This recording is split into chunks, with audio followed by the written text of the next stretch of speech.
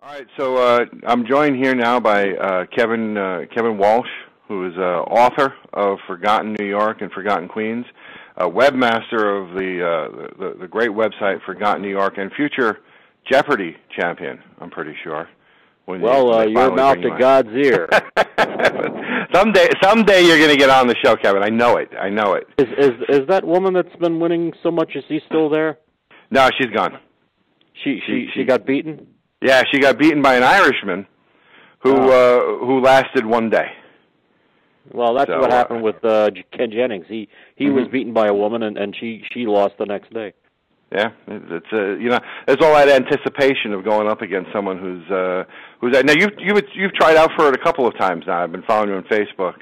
Yeah, I've qualified 4 times, and they don't call me. Okay, well, we'll get a write-in campaign going for you. So there's a lot of talk about the upcoming walking tour that you're going to be leading through Richmond Hill, and that's going to be on Saturday, June 28th, starting at 12 noon. Everyone's going to meet at 121st Street and Jamaica Avenue, and it's going to end at Woodhaven Boulevard and Park Lane South at about 3:30 p.m. So it's a long walk. What kind of things are people going to see along the way? I know you've been scouting out Richmond Hill. What interesting things are people going to expect to see? Well, without giving away the whole tour, because I like people to be surprised, we're going to see several historic structures that are clustered around the intersections of Jamaica Avenue, Hillside Avenue, and Lefferts Boulevard, such as the Church of the Resurrection, which we're going to take which we've been given leave to actually inspect the interior. We're going to see the inside of that. We're also going to see several, things you don't see in the guidebooks, like some very, very old store signage, and there's painted ads on buildings for businesses that have left there years or decades ago. We're going to see remnants of the Long Island Railroad connection to the Pennsylvania Railroad. We're going to see, as we go along the tour, we're going to see some beautiful houses in Richmond Hill. That's what the area is known for. There's a Victorian it was developed by an Alban man back in the late 1800s and early 1900s, and there are several beautiful homes, eclectic houses with Queen Anne style and Victorian architecture left over from those days. I tell you, we drive through Richmond Hill frequently, and especially on the northern side of Jamaica Avenue, up towards Park Lane South and Forest Park, and we are floored by some of the houses that we see, and I know there's a lot of people that want to see a lot of these houses preserved. Are any of these houses in danger? I mean, do they seem like they're under good care? Unfortunately, Richmond Hill is not a landmarked neighborhood. If the way to tell a landmarked neighborhood is if you walk along the street, you'll see the street signs are in maroon and white. But in Richmond Hill, it's plain old green and white, which means that the area has not been landmarked, which means that developers can come in. If anybody wants to sell these homes, they can come in, buy the house, buy the plot, and build whatever they want on them. That's happened in some cases, but fortunately, Richmond Hill has been able to, so far, preserve a lot of these beautiful homes in the late 1800s, early 1900s. Well, I'm looking forward to the tour, and I'm looking forward to finally meeting you. Going back, I had read once that when you started your website, that there were a couple other websites that had inspired you. Frank Jump, his Fading Ad site, for one, right. And yet it was your site that actually was an inspiration for me, and I'm sure you inspired many other people along the way to take a look and see what they see around them and share and put it up on the web. But maybe so I want to thank you for that, first of all. I'm very proud of that. But a lot of people have since, in my opinion, have since surpassed what I'm doing. There's the Scouting New York fellow. He can get access to a lot of the places because he works in the industry, and he can actually get pictures from inside these buildings that I can't. And there's the Bowery Boys guys that do a podcast every week, and They have daily posts, and it's all become a very interesting community of New York City type bloggers, and they do all this amazing stuff. And I was happy to be there at the forefront. And if anybody got any inspiration from me, well, that's very nice. That's great. So take us back when you started. I mean, what was what was your inspiration those first days? What was when you put it up on the web? Did you get an immediate reaction from people? I was lucky enough to get the attention of the New York Times right away. Mm-hmm. When I began the site on March 26, 1999, I got a call from David Kirby of the Times just a couple of weeks later, and he wanted to talk about the website. So I talked to him over the phone, and it was an article in the Times next Sunday. They used to have a New York City website column on their New York Metro Sunday edition, and that was the days when the Times had a New York Metro edition.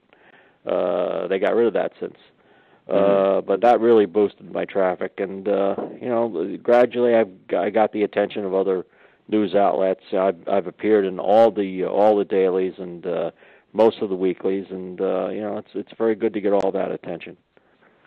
That's great. And then you made the move over and came out with the book Forgotten New York, which I was very, very fortunate because in 2003, I think it was, I got an email or a call out of the blue from a fellow at HarperCollins named Matthew Benjamin, and he asked me if I'd like to do a book. Now, that's not usually the way it's done. You usually have to do a dog and pony show with you have to send your manuscript around to several different publishers, most of which will turn you down at first.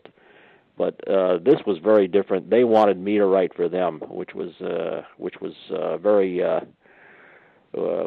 fortunate. Mm. And I researched the book, took all the pictures, and wrote all the content. Took about 2 years to finish off the book, and it was released in September 2006. And it's had 6 editions now. It's still selling. Never burned up the New York Times bestseller list, but it's been a consistent seller, and it's very good. And listen, I've seen it in my travels when I've been on the road. I've seen it in different bookstores. I've seen it in different cities. I was holding a copy of it in Chicago. It was, I've seen it around, and when I have 2 copies myself. I bought one and then I misplaced it, couldn't find it, and then picked up another one, and then finally I found it again in the basement. The thing I really love about it, it's a dense book. In other words, there's a lot of information in it, and it's a lot of fun to read. And you said it took 2 years to put together, and that must have been a lot of work in 2 years, because it's not a skimpy book. Well, I had a little time then as now. Right now I'm looking for work, and in 2005 I was between jobs as well, so that gave me a lot of time to sit down and do the whole thing.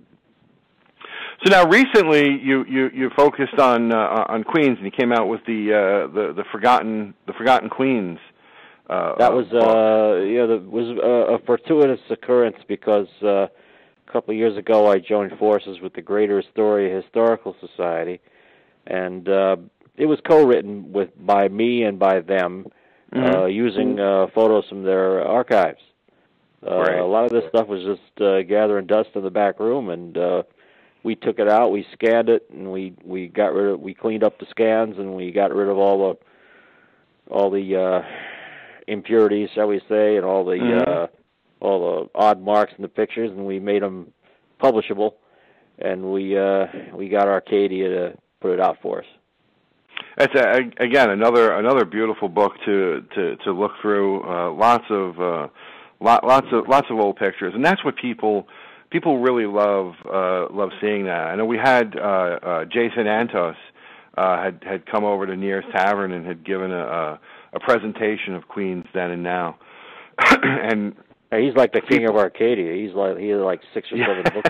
No, he had a bunch. He's got on the Mets. He's got on Whitestone, Flushing, and he came out and he gave a great presentation. And people love seeing the old pictures, and they love seeing the changes it's for some reason, as human beings, we really like seeing the change that have taken place over either our lifetime or slightly before. I don't know why. I myself, I love it as well, but I just don't understand why we enjoy seeing the changes. Well, I wish time travel were possible, but with the laws of physics the way they are, it's impossible. But photographs is the next best thing. Absolutely, for going back I guess for people age, I guess there's a sense of nostalgia, looking back. Now, where did you grow up in Queens? Oh, I did not grow up in Queens. Okay. I grew up in Bay Ridge, Brooklyn. I was there from birth to age 35, and then at age 34, I found myself with a job in Port Washington, Long Island. So I thought it would be best, since I don't drive at all, I thought it would be best, instead of taking 3 trains to go to work and 3 trains home, I would better move closer to Port Washington. So I moved to Flushing in 1993, and then to Little Neck in 2007. Okay.